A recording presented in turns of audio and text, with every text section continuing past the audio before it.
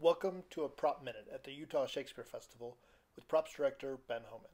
Today we're going to talk about the flower baskets and All's Well That Ends Well. We owned a couple of long metal flower baskets in stock. We added several more and filled them with foam. We then added flowers and vines, filler, thriller, and spiller, as the florists say, in various colors. Yellows and oranges in the center balcony, with pinks and purples on the sides. These colors coordinate with the costume colors of the people who occupy these locations when we are in Italy. Come check out the flower baskets and other set dressing in All's Well That Ends Well at the Utah Shakespeare Festival.